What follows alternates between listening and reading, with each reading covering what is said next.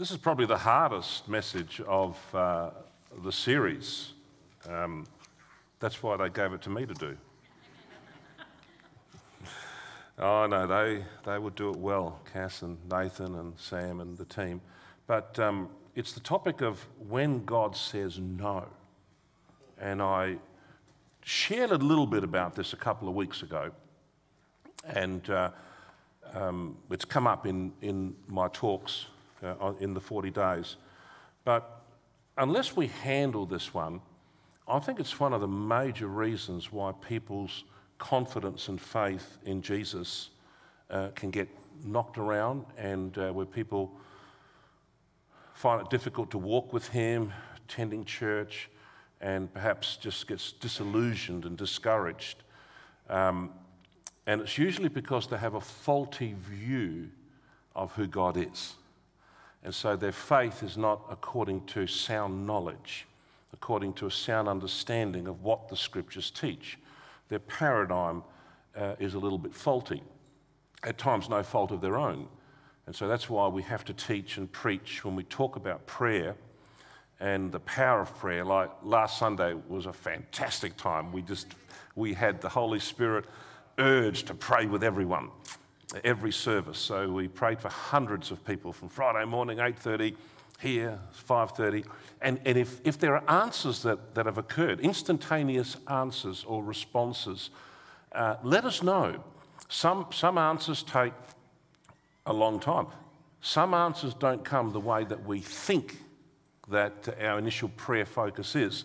But let us know so that next Sunday, which is Palm Sunday, and we want to have as many testimonies as possible of the good news stories that are taking place. Look, there's a wonderful scripture that Jeremiah says, "Call to me and I will answer you." Notice, will we put it up? Come on, guys, I'm way ahead of you. Jeremiah 33:3 says, "Call to me and I will answer you." It doesn't say, "I might answer you," okay? Or, "If you're good enough, then I may consider answering your prayer." God promises to answer all of our prayers. Hear me on this, to answer all of your prayers. But it may not be the answer that you're anticipating because of a whole pile of factors that only is known to God. And the Bible has many examples. You can't read Old and New Testament without seeing that God at times says no. At times God says, "Whoa, wait boy, wait girl." Or, "You know what? You got to do a fair bit of growing up. This is not going to be good for you. I want you to grow up. I'm more interested in your character development and your understanding of me than you just receiving from me." And so whether it's Abraham, Moses, David, Elijah, Daniel, Job, Peter, Paul in the New Testament, at times God said no. Poor Abraham. I mean, he gets this promise. The land is yours, the promised land. And so he leaves Ur of the Chaldees. And it says he doesn't know where he's going. He just obeyed God. He trusted God. And he starts walking. And you know, he never stopped walking for the next how many years? He lived in a tent for the rest of his life. And yet the promise was given to him, but it wasn't realized in his lifetime. And so in Hebrews 11, when it talks about the heroes of faith, the Old Testament heroes of faith, it honored those who did not receive in this life what they were believing for, what they were praying for. And God says, I honor them. They're men and women of faith. They've done amazing things. Even though they didn't see in their lifetime, he goes, now that they're in heaven, now they can really see. They can see my purpose. They can understand my ways. Even Jesus, the Son of God, received a no from his heavenly Father at a time of his greatest vulnerability, at a time of his greatest pain, at the time of his worst period of suffering. In fact, he didn't even hear the no. There was no answer. There was no answer when he cried out, my God, why have you forsaken me? The heavens were silent. There was nothing.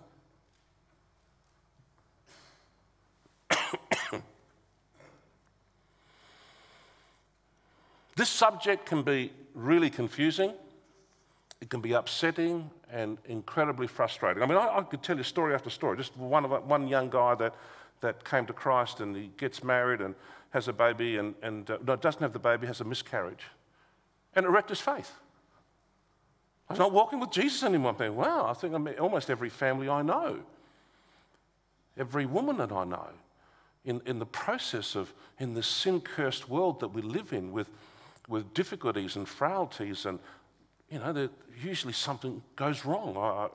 Some don't, but it's like this is part of life. But for him, it was inconceivable that a good God would allow that to take place. So it shipwrecked his faith. But it wasn't. It was because of his conception and understanding that bad things should never happen to good people. Hey? Therefore, good things should not happen to bad people. So when it rains, those terrible farmers that are really sinful and doing bad things, God stop the rain on their farm, but only send the rain on the farm of the good guys. No. So sometimes limited understanding that people have, it shows the shallowness of their understanding of who God is. And that's why we've got to address this. Pain, suffering, and evil, as awful as it is. It can be confusing, upsetting, and so frustrating.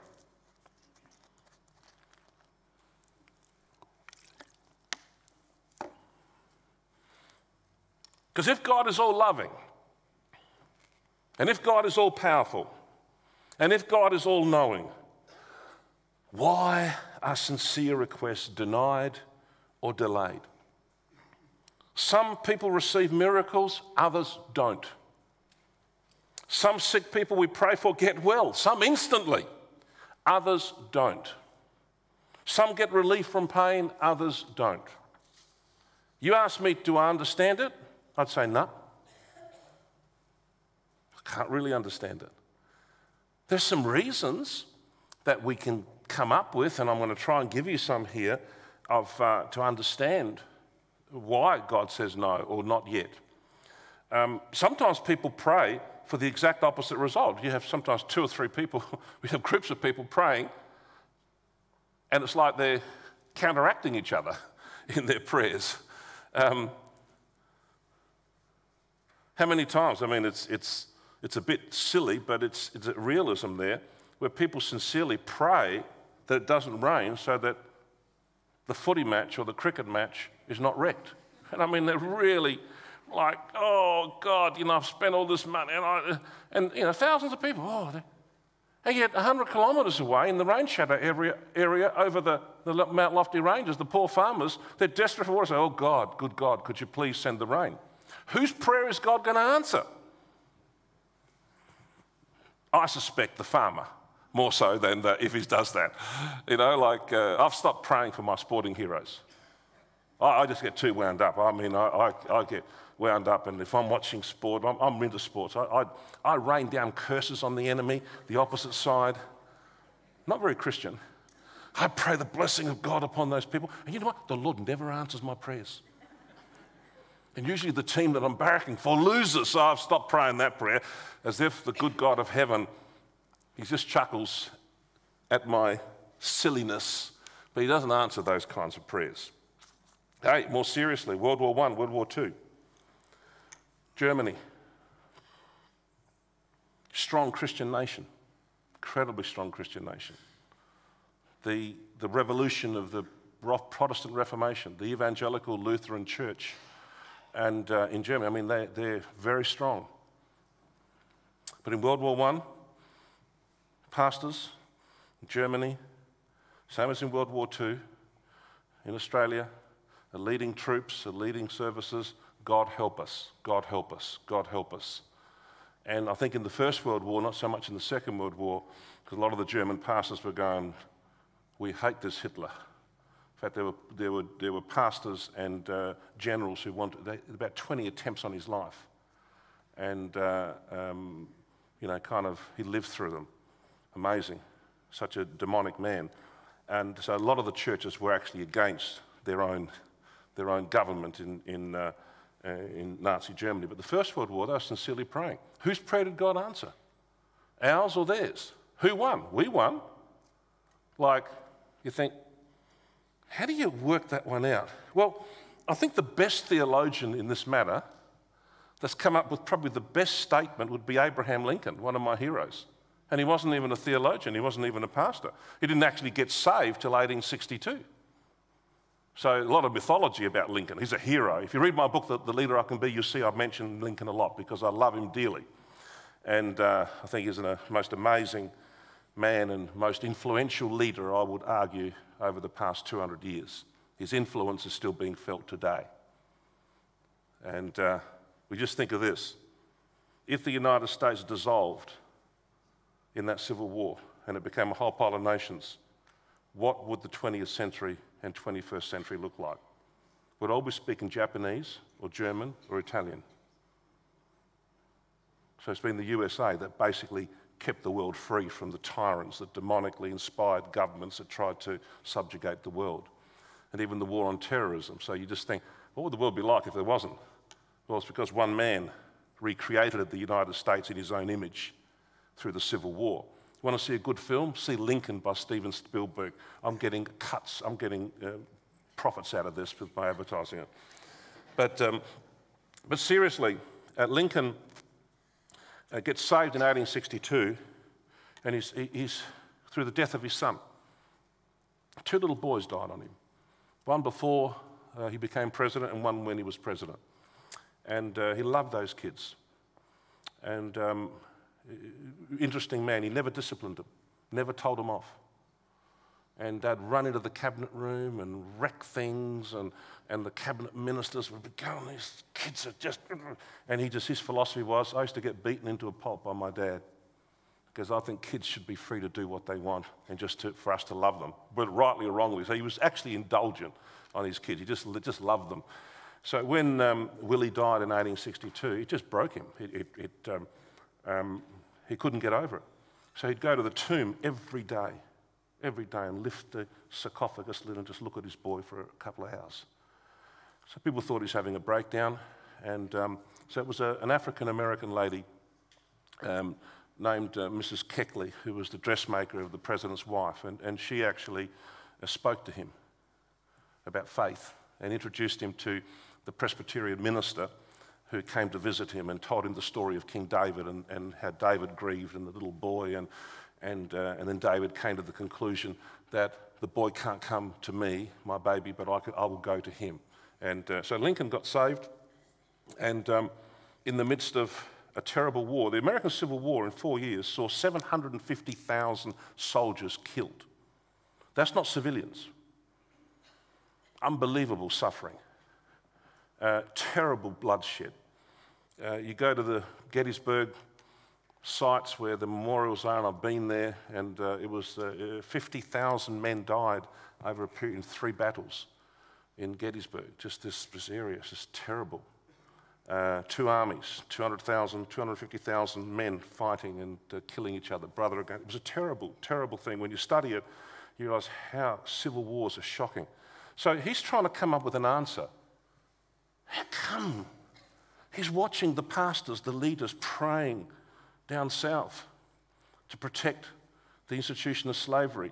He's watching the pastors praying for their soldiers. He's watching the pastors and leaders in the north.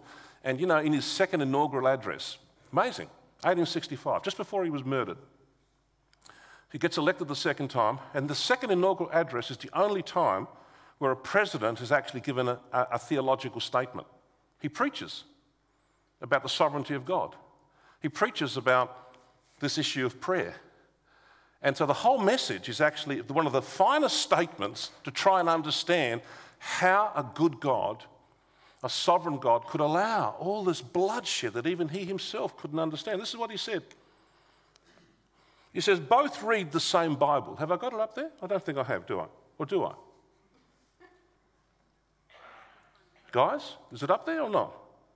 No, it's not up there. Okay. Both read the same Bible and pray to the same God, north and south. Each invokes his aid against the other. In other words, God, get them and let us go. The prayers of both could not be answered. That of neither has been answered fully. The Almighty has his own purpose. And he basically came back to saying, you know what? God loves us. Some of those prayers were answered. He goes, but none of them have been fully answered. And he actually didn't say God's on our side as the north. He actually said God has his own purposes. And I think that's a really good answer. So people often pray for the exact opposite result. And that causes a lot of grief in people's minds and hearts on that. But secondly, people have free will and God will not take this away. He made us as free agents, moral people. We have the power of choice. We can choose between two, a good direction, an indifferent direction, a bad direction. He hasn't made us robots. We have the capacity to choose to follow him. We have the capacity to choose to do what's right to our fellow neighbour. And the sad history of humanity from the Garden of Eden is that people have ignored God and have chosen to do the wrong thing to their neighbour. And that's where we have all the troubles in our world. I've had people say to me, sincere people, hey, God's revealed to me that this particular girl is going to be my wife, or this particular man's going to be my husband. And I'm thinking, I don't think so. I don't think so. Do they know anything about it? No, but God's told me. All right, he's told you. So I'm trying to say, well, if it's God, it's going to have to be the other party's going to have to make some choices. Don't you? You try and make it happen. And it's like, or God, the people sincerely praying. And this is a heartbreaking one where marriage is falling apart. Make my husband love me. Make my wife love me. Please, Lord. So they won't leave. And they leave. And the prayer is not answered. And if only they could see, the Father weeps with them. He's like, this is terrible, this is awful. Jesus sees every sin, every evil, act of evil, and he weeps. And yet he has created us with the freedom to make choices. And that's a reality in our world. I had a woman once come to me, and she was part of our church family in the early years. And she was convinced that God told her that she should divorce her husband. I said, he has? Tell me more. How'd you come to that conclusion? She goes, well, the Bible says we should not be unequally yoked, light and darkness. She got all these scriptures out of context, and the man wasn't a believer. I said, but what's he done so bad? Well, I don't know what he did. And I said, has he committed adultery? I'll start with that one, the big A. Has he been a serial adulterer? I mean, even adultery can be forgiven. I've dealt with people that have sinned and been restored again. He goes, no, he's very good in that area. Okay, fine. I went a bit further. Has he raped you, anything like that? Oh, no, he's very clean in all that area. Oh, fine, good. Has he ever beaten you? No. Does he drink too much? Oh, he has a few drinks down the pub with the boys. Good Aussie healthy sin, like just nothing bad, just with the boys, just having a few drinks, maybe a few too many. Does he work hard? Yeah, he works hard. Does he supply? Has he been a good dad? Yep. How do you get to the point that you say God has told you to divorce him? And she's using scriptures out of context and misapplying what God's heart is. Anyway, I said, look, I love you heaps. I said, but I think you're misguided. So I tried to give her a Bible study. She didn't want a Bible study from me. She wanted my endorsement as her loving pastor. So I'm thinking, I can't. Anyway, so she sort of took off, left the church. Ironically, her husband got saved and became a fantastic, committed Christian in the church.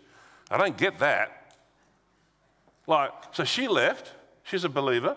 He comes in and he gets saved through the whole thing. So, but she was thinking that somehow God was directing her and not saying it, she was really camouflaging the fact and deceiving herself. It was her will, it was her choice that she chose to do that. And so people have free will, and God's not going to take this away. When it comes to healing, you think about healing the sick. And I believe in praying for the sick, and we'll pray for you today. And there are people that are getting healed. There are people being blessed and encouraged. But if it's just your prayer and your level of faith that were the only factors for you to be healed, then you'd never die. Okay? If it was based on your prayer and your level of faith, and they were the only factors in you being healed, and you had prayed the right way, you had the right level of faith, you'd never die.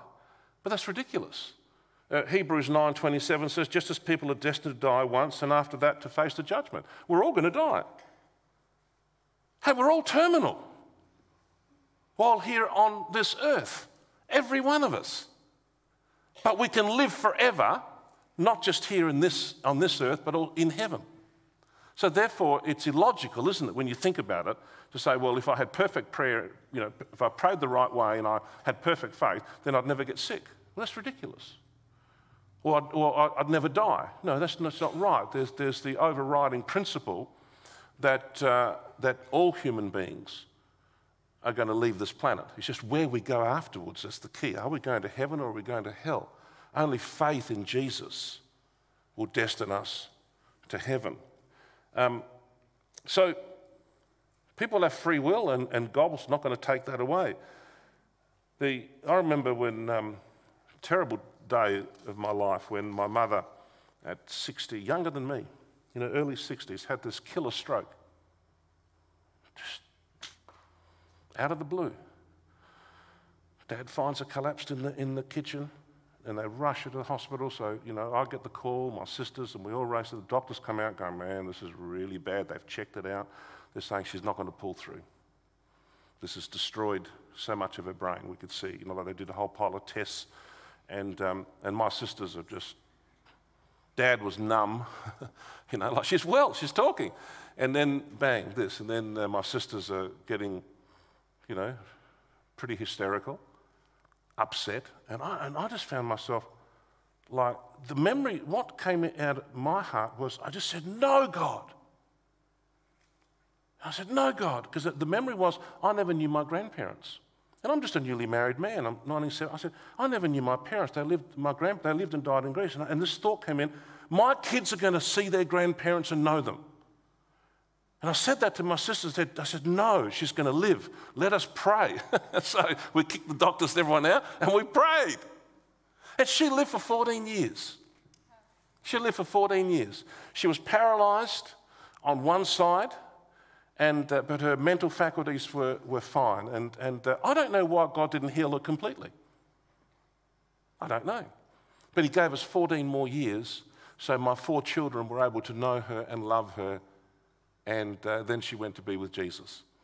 And it was actually interesting that it was through that stroke and the suffering that both my mum and dad, I led them to Christ. Amazing. And she was an amazing woman. So it's like God is good, but I don't fully understand how the answers come or don't come. People will never be able to satisfactorily explain this mystery of prayer denied or delayed. You can't. Sometimes it just doesn't make any sense, and tragedies are heartbreaking. You read the book of Acts, the first 12 chapters. You think, well, James gets killed. Herod beheads him. He liked it. He goes, oh, kill some more. This is John's brother, James. He says, I'll get Peter. So they get Peter lived. Stephen gets stoned to death, but Philip escaped and led a revival.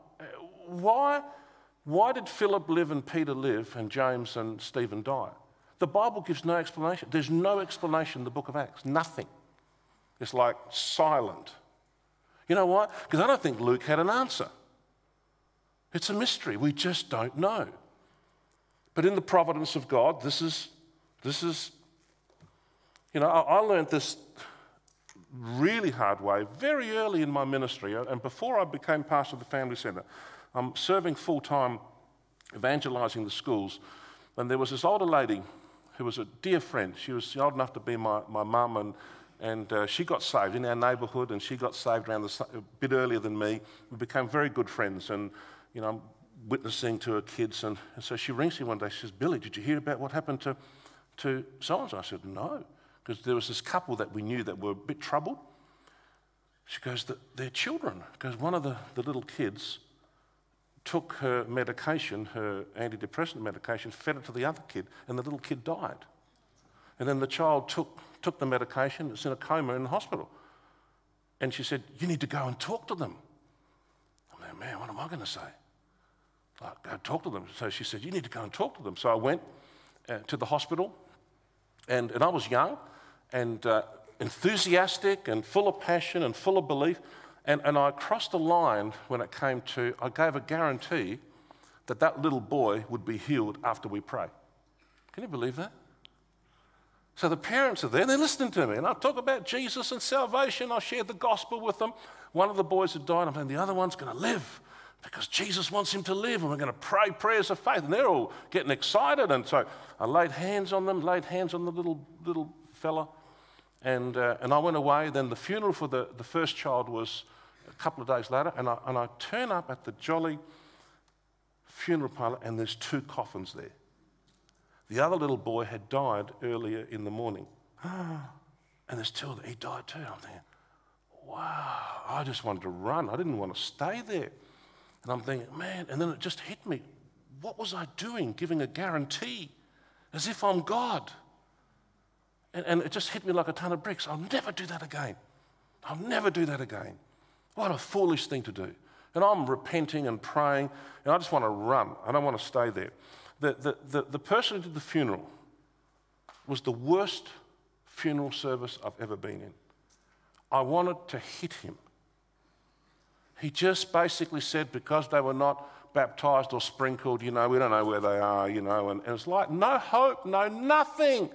To the poor parents, I feel like screaming and saying, they're in heaven with Jesus. They're innocent. Give them some hope. Show them some love. Just callous. It was just a terrible, terrible time. So the funeral ended. I took off. So I'm getting out of here because if he sees me, and he was a bit of a wild boy, tats and, sort of alcohol, drugs, and I thought he's liable to whack me or something. So I took off, and then somebody comes running after me. I'm in the car. I turn the window down a little bit, and it says, I won't mention their names, it says, they want to see you. I said, when? Now. Come to the house, to the wake. I'm like, oh, man. I'm there, all right. So I turn up late, of course, praying, oh, Lord, help me. So I go into the house, and everyone's, the wake's, and I'm aware there's a couple. They're in the bedroom. And they said, are you Bill Vasilakis? Yep. They want to see you straight away. I'm like, oh, man, what's going to happen in the bedroom? So I go in there, and they both just said to me, could you help us to get to heaven because we want to see our 2 boys again? How do we get to heaven? Like I'm thinking, and I, of course, then realised, well, okay, now into the action mode, so I shared the gospel, and they just said, Billy, we want to go to heaven too. We want to know. They just said, we want to have basically the assurance that they will see their 2 boys again. So I led them to Christ and started nurturing them in the faith. But I never forgot the lesson. Don't cross the line. Because God was merciful to me and to them, you can't speak for God in those areas where God himself doesn't say we have authority. And man, we have to be so careful on this one. I think of Job as an example. If you haven't read the book of Job, it's a great book. But it's unexplained suffering comes upon this guy, and it makes no sense. Makes no sense. The devil's involved, God's family, it's just... And then he has 3 friends. He loses everything. He loses everyone except his wife. I'll make no comment about her because I'll get shot down. So she wasn't a very nice person in times of suffering. Now, she'd also lost her children and lost all their wealth. But what comes out of her is not very pretty towards Job. And anyway, but let's be kind to her because she suffered a lot too.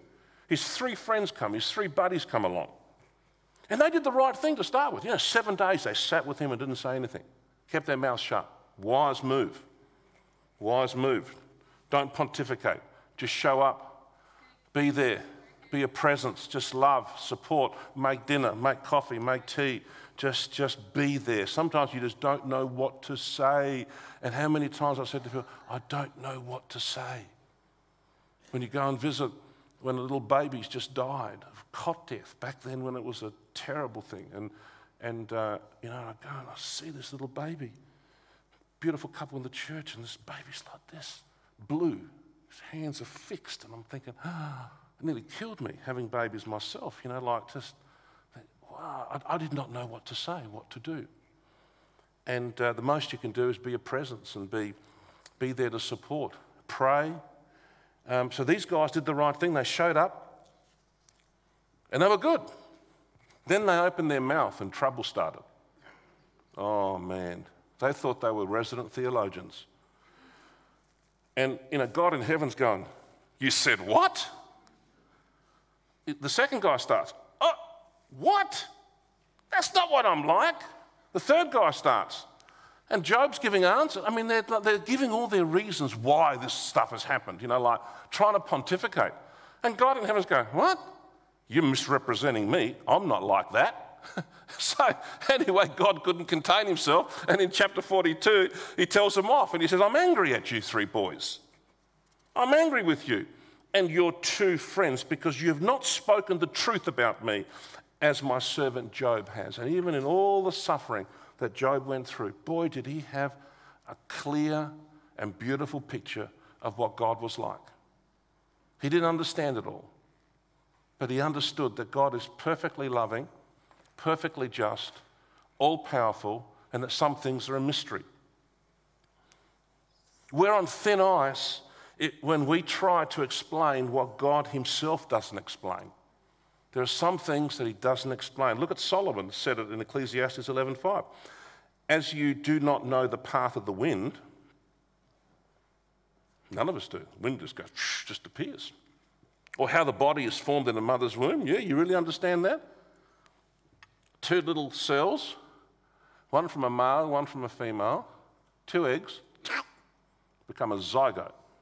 They can check the thing, and then it divides by a process called meiosis and mitosis. So the nucleus divides, they check it out, and it's exactly the same.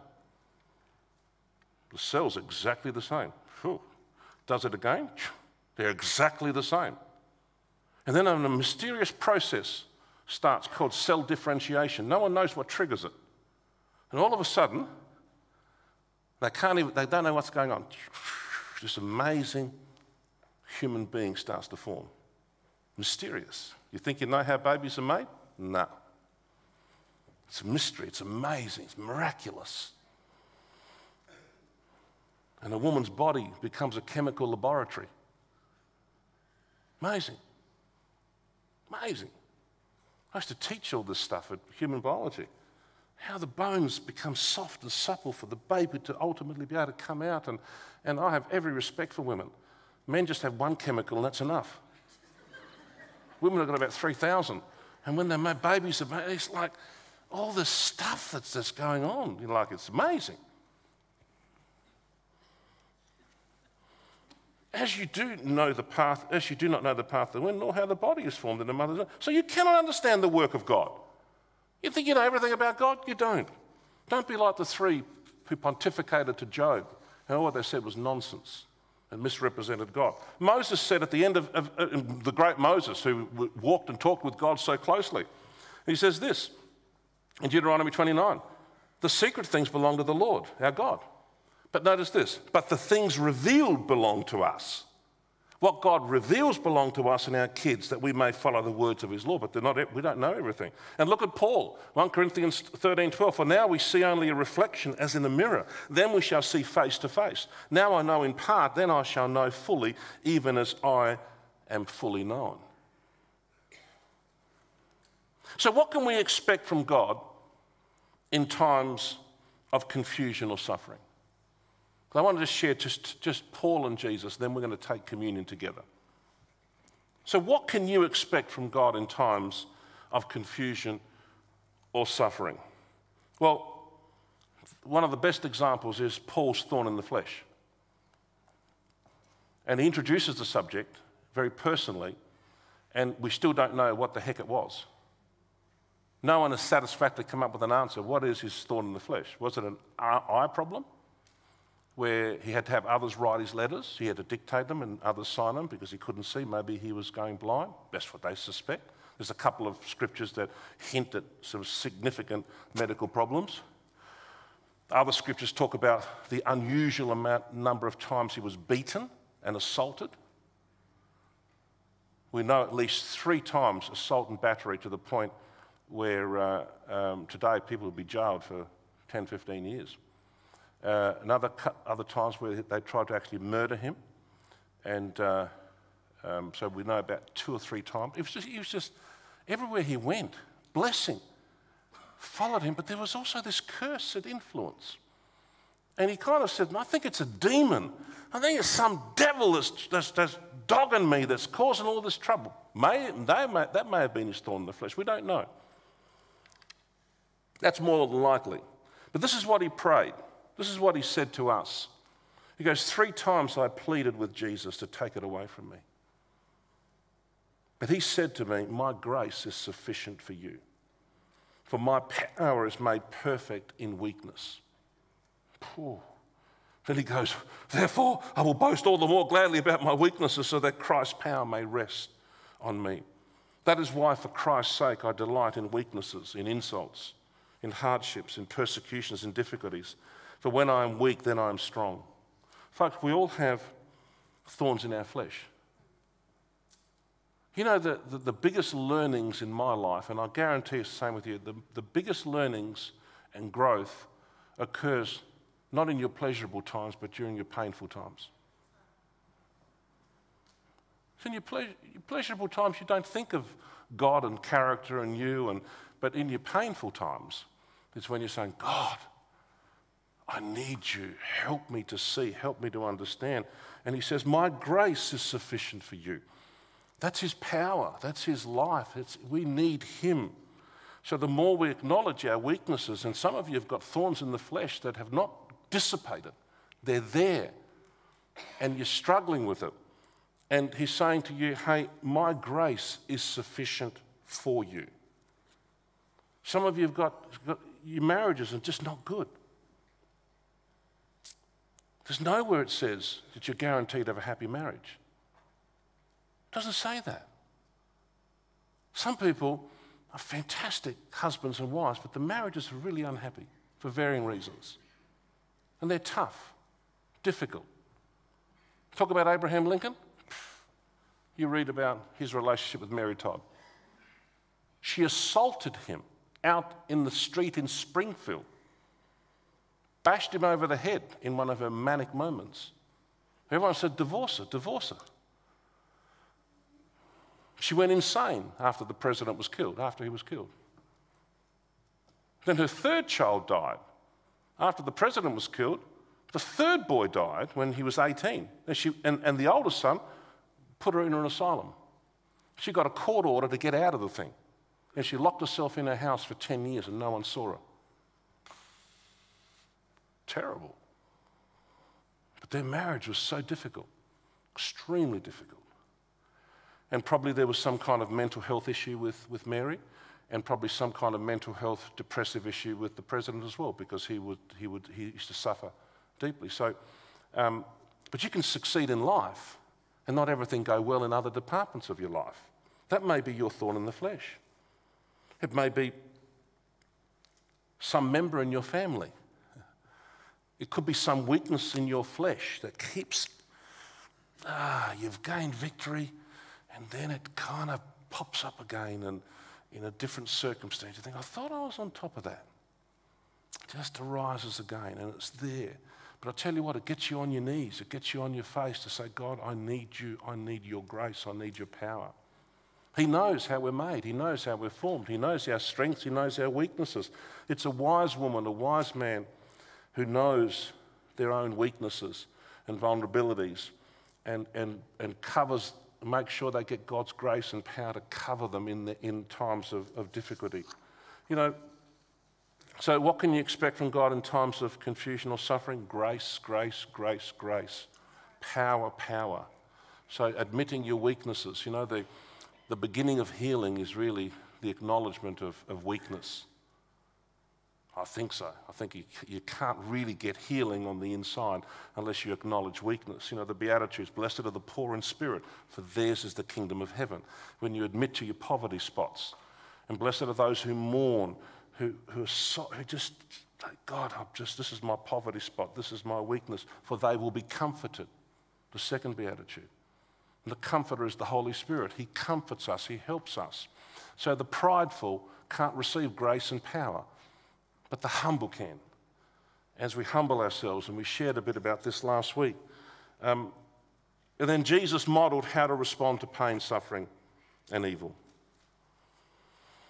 What shall we do when we are in the dark valley? What the heck do you do?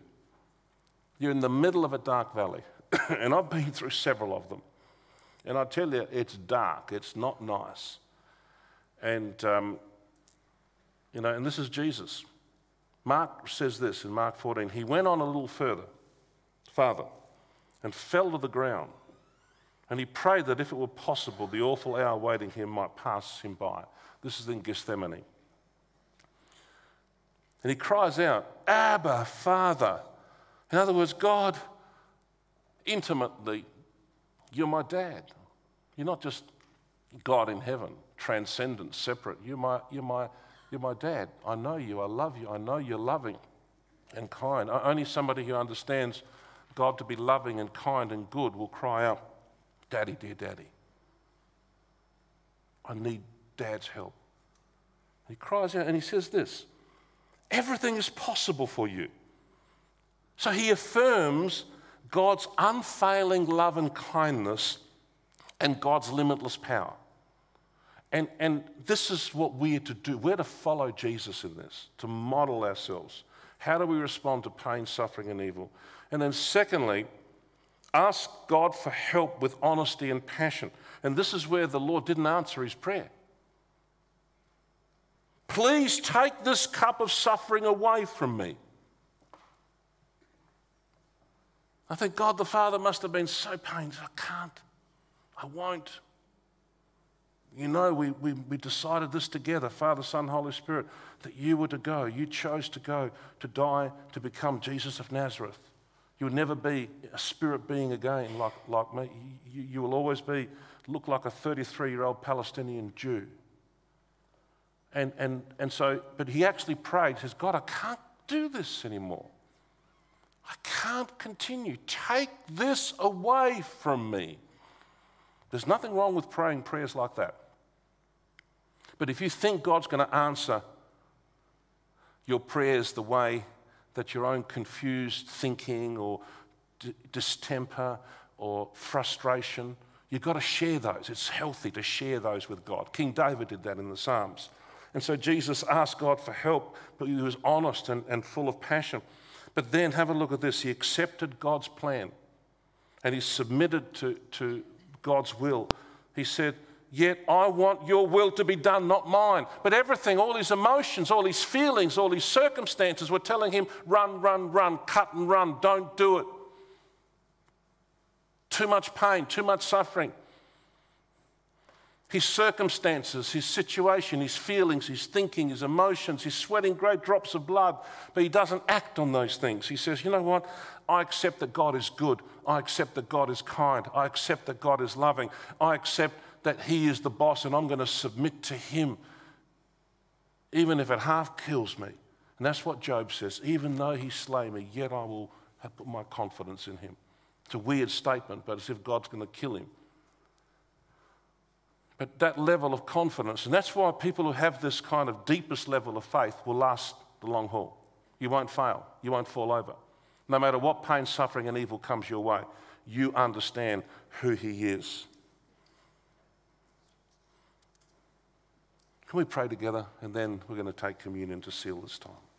Father in heaven, we thank you for, Lord, your word and these amazing scriptures and this final one of Jesus and the previous one of Paul. We're blown away by those statements, Lord. And yet we see what we can expect from you in times of terrible confusion and suffering. And people here today, Lord, are in areas are facing confusion and going through terrible suffering. The thorn in their flesh has risen again, and they don't know what to do. And I pray, oh Lord, that they would find grace even today.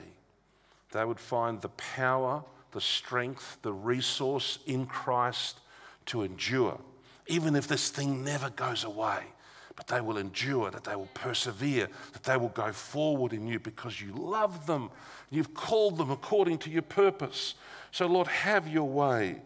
And help us not to deny our weaknesses, but to see that as we acknowledge our weaknesses, this is the first step to the journey of true healing, lasting healing. That's based on dependence on you, you who now live within us. And Lord, for Jesus, as we see how he actually responded to this terrible time of suffering, this awful, awful, awful levels of pain that he experienced, and the evil that was going to be done to him that he knew was going to be done. And Lord, we see what he said. And Lord, help us as we take communion together to affirm that you're a God of unfailing love, that you're a God of kindness, that you're totally good and you have limitless power. And Lord, even as we maybe don't know exactly what to pray, but we agonize, and as Jesus pray that this cup of suffering be taken away. Lord, at times as we've prayed, the thing has not occurred because you see things that we cannot see. But you love to see honesty and passion and authenticity in our relationship with you. So help us, Lord, to be honest and transparent with you. Even if the answer is no, even if the answer is not yet, even if the answer is, son, I want you to grow more. Even if there's silence from heaven, as Jesus didn't hear anything back when he cried out, Father, my God, why have you forsaken me? Help us, Lord, to model ourselves from Jesus and to accept your plan and to submit to your will in our lives. Touch people now, Lord, as we seal this 40 days of prayer with communion. Help us, Lord, to be really strong in faith and an understanding of what it means to have faith in a biblical way, as we've seen here. We ask it in Jesus' name.